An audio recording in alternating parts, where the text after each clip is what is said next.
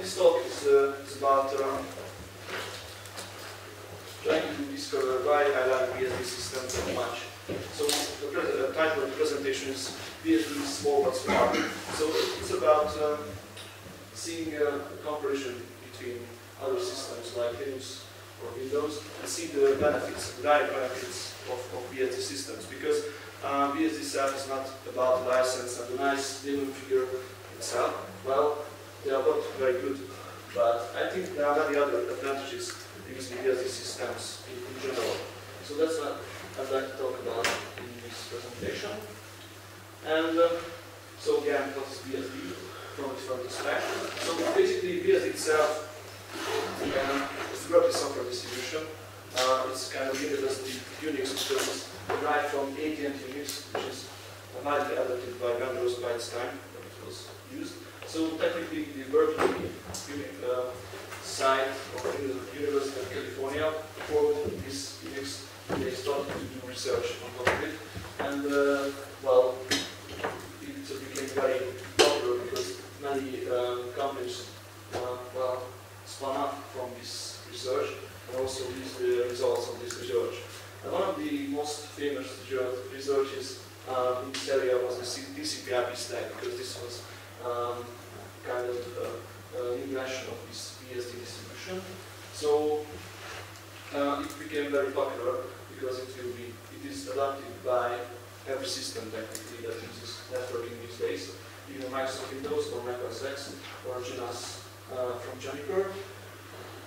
So BSD is everywhere. You cannot deny it because it's used everywhere. And of course, BSD, the research units provide the basis for open source alternatives like FreeBSD, NetBSD, OpenBSD, or Dragonfly. But of course, there are many other forks, but these are the major forks that are used and maintained currently. And that's what you can meet by just trying to find BSD over the internet.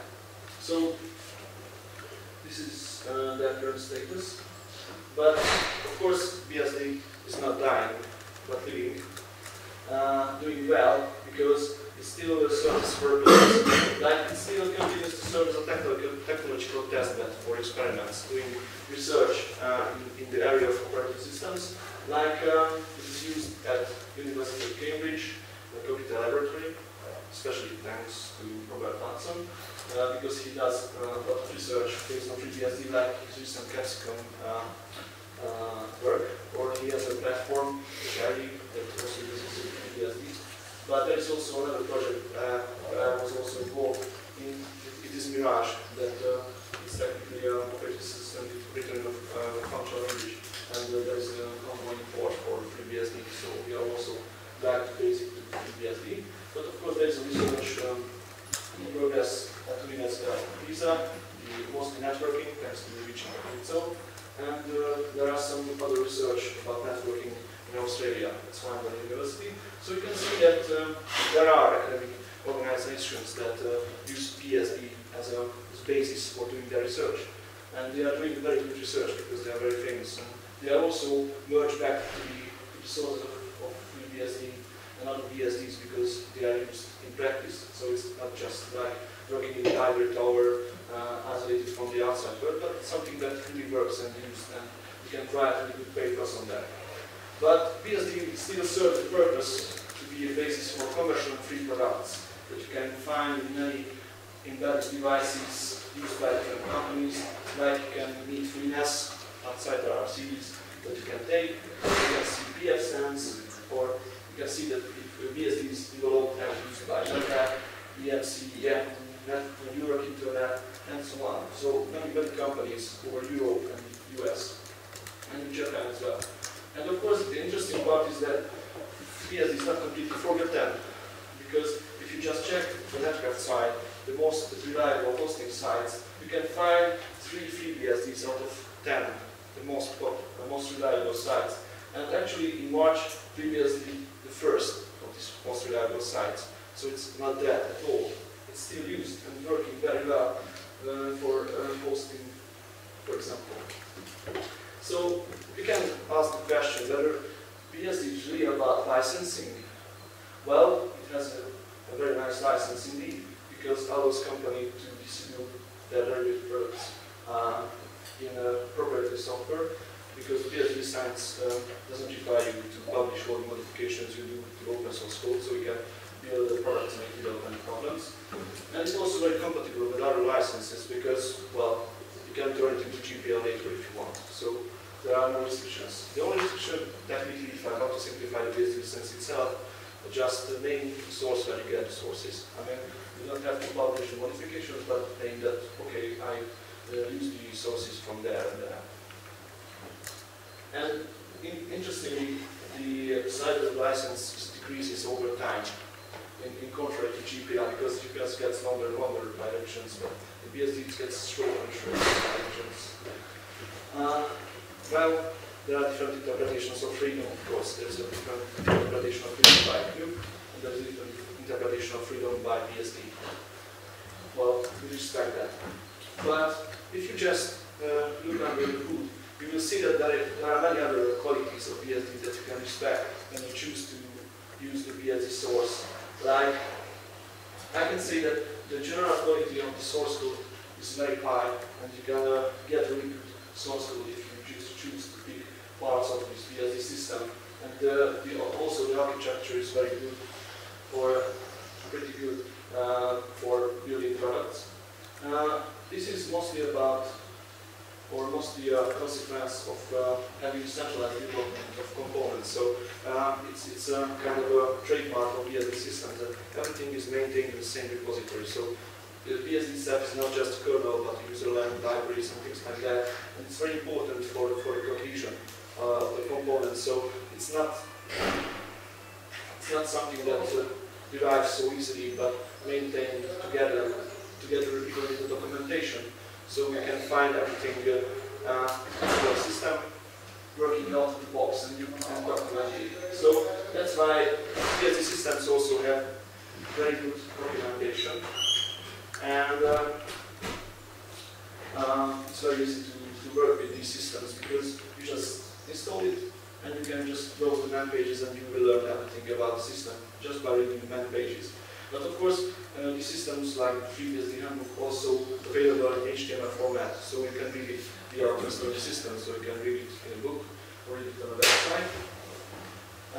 But from the other side, from the software development side, it is mostly useful for software developers that the BSD system tries to conform the standards out there. So they try to respect the different standards I listed here, which means if you just use a BSD system, you are mostly sure that they will work with the programs that respect also the same interfaces.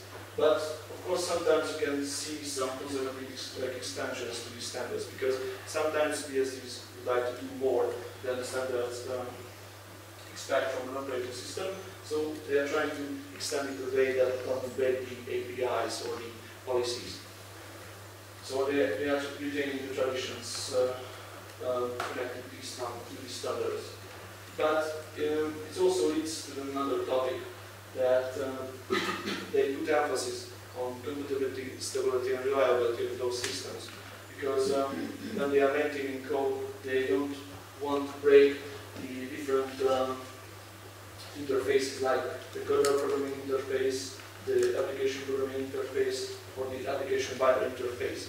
This latter one is not that emphasized these days, but it's very important, because you don't have to recompile all your stuff.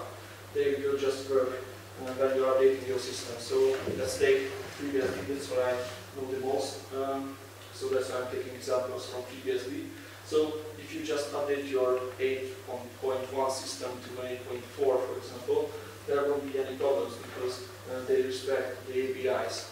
You can expect some changes if you just move to 9, but of course changing major versions comes with this price.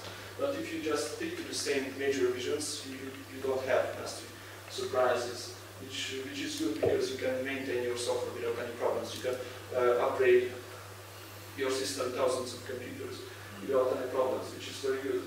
But it also maintains kind of a binary compatibility layer, which is a good tool for running Linux programs, because it is just another interface for the kernel. So it can run very different ELF files without any problems, because it's just kind of a mapping of system calls, so you can work almost out of the box. And sometimes it's much faster than running on top of Linux, which is kind of interesting.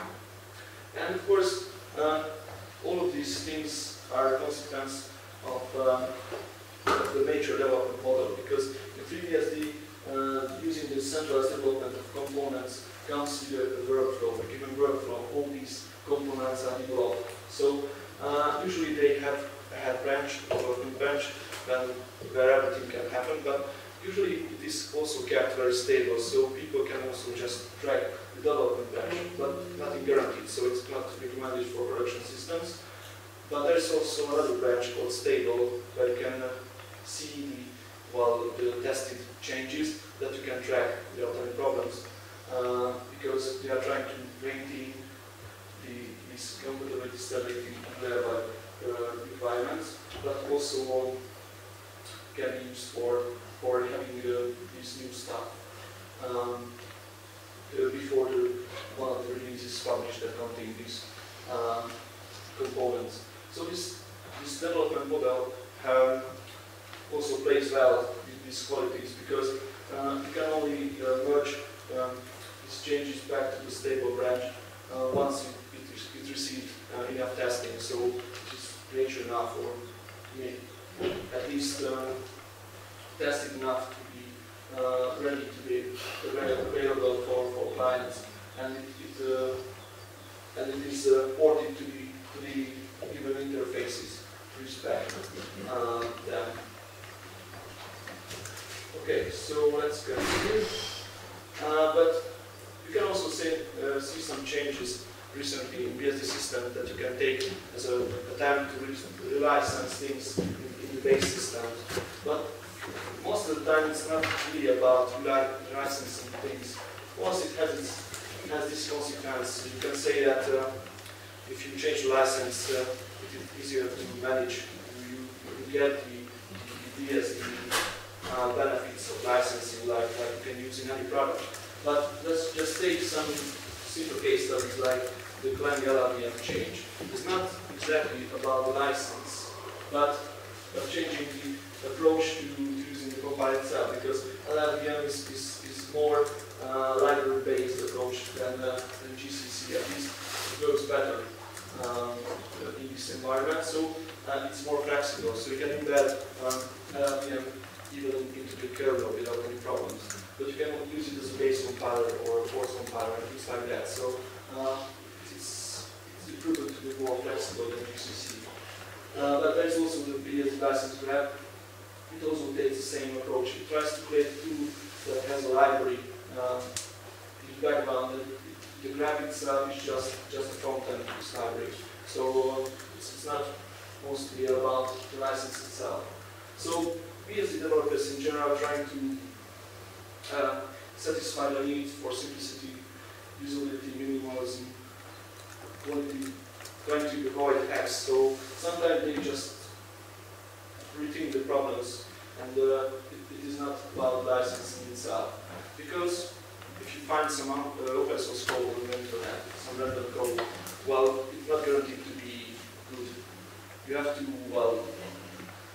see it, have to review it, have to test it, have to merge it into your product. So that's what developers mostly doing when they are developing the BSD system. They are trying to maintain some quality for source code. So if they find something that doesn't work well, they just decide to rewrite it because they are professionals of their field, and they can do it without any problems. Or of course they can seek for professional advice, like doing some reviews for each other, or discuss the problems, and they find a solution together. And of course, things keep changing. So sometimes it's not good to stick to the old things, maintain the old stuff. Just take a deep breath and rewrite everything from scratch, because there are changes in the hardware, there are changes in the software environment, there are changes in the trends. So sometimes you don't have other choice, just rewrite everything from scratch. And this means there's a lot of room for improvement, but it doesn't mean, of course, it worked also well. But it's another attempt to try to well, approach things from a different side, try to approach it from another side, not only just copying blindly from Linux or another operating system, just try to experiment with these things. So they are just taking the challenge of innovation. So you can see that there are many technologies developed use BSD systems or maintained with BSD.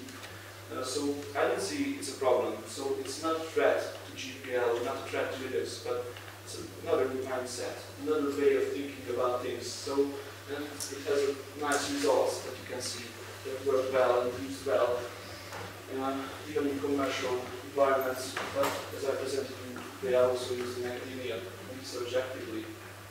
So the BSD community in general can say it's very open to new ideas, and they like to experiment, so they are finding their own solutions to problems. So you should also see that BSD is not that, well, I wouldn't say that high, but it's not that supportive as other systems. So it has scarce resources with all of its, well, consequences. So in general, I would say that BSD systems have to be more careful of developing their resources, because they don't have thousands of projects, they don't have thousands of developers, but only a few very dedicated people who are really want to do something with the system. So they are also have the necessary skills and experience ordained by developing the systems, because the venture development that I explored before also includes some mentoring, kind of teaching programmers how to program in a production environment, how to do it better than they would do, for example, after simply academic education. So they become very experienced, skilled in nature, and of course they are trying to work together, so it's very common because they don't have other choice. They cannot say that, okay, it's something that works. I just hire a few hundred programmers to solve this problem for me. We cannot do that because it's a voluntary project, so everybody does it for fun, does it for prestige, for this company. It depends on the personal motivations. So that's why it's important to be careful with the investments for projects, because we cannot allocate resources for everything. So we can do that because, let's see, in Linux you have system that boots the system quickly in a few seconds. But in BSD it's not a priority, but it's not a problem because the system still boots. Maybe in minutes, but it boots and bursts, so everything is fine. But if there's a developer that finds it's a very interesting challenge, well, he's free to rewrite it, if you can do that. But it's not a priority for BSD, it's not a problem. And you can also see that because BSDs have less members, usually the number of teams is lesser, so they are more manageable. There's less overhead in communication and management. That means it's easier to make the changes. It's also make progress. So it has its own advantages. But of course, it also has the advantage that this work is usually focused. That means there's a common goal that everyone wants to chase, and the goal is to have things done as soon as possible, not to buy sheds. These endless debates about very trivial things. So that's what the developers are trying to avoid, because nobody really needs them. They want to go ahead and do things and make progress. So that's why it's very common in the BSD community, and that's why I like it very much, especially because the conversation tend to be polite. They maintaining the friendly tone of discussion. They have mostly technical reasons about things. So they are not reasoning by person. They are reasoning by technical problems, or they are trying to propose another ways of solving things, but without doing great debates about that. So these technical discussions mostly constructive. They are trying to find a way ahead, not backward. But of course, I also mentioned that it's very important in these communities that these changes usually have peer-to-peer reviews, which is also very common in academia, because you have to have good paper, you have good reviewers who can give you comments on your work, who can tell you what to improve, what to improve it. So this is also a way of learning things, and it's very common in BSD systems because, for example, in OpenBSD, as far as I know, every change has to be okay by the developer. That means they review what you have done, not just doing things randomly, but communicating with each other, which is part of the culture. Let's see the numbers. So we can ask the question whether BSD is lagging behind. So with those. Well, let's check the numbers. How many developers available for the systems? I got these numbers from different sources, but well, I think they are mostly correct. So for the Linux kernel, the kernel itself, it has 1,300 developers, which is pretty much for the kernel, compared to, for example, FreeBSD, where we have 50, maybe. And there's Debian that has package maintainers, you mean package builders, more than 1,000. And in FreeBSD we have 100, maybe. So all the number of the FreeBSD developers is about 360. But you can see the number of NetBSD developers is around 240. And at the end, just counting the number so of you're talking about committers. BSD. Sorry? You're talking about committers here? Yes, yes. Of course, developers are not doing the committers only. The guys who are sending patches, so that's why I try to accommodate in these numbers. So at the end, you can see the OpenBSD is 120. So it's pretty small communities, but they are doing very well because they can keep up with these changes done games. For some reason, they can do that. Yeah, I was thinking about that. That generally, given the number of people that we have, we're doing pretty well. That doesn't mean that we're not. Yes, so compared to numbers and quality, we're really good, I think.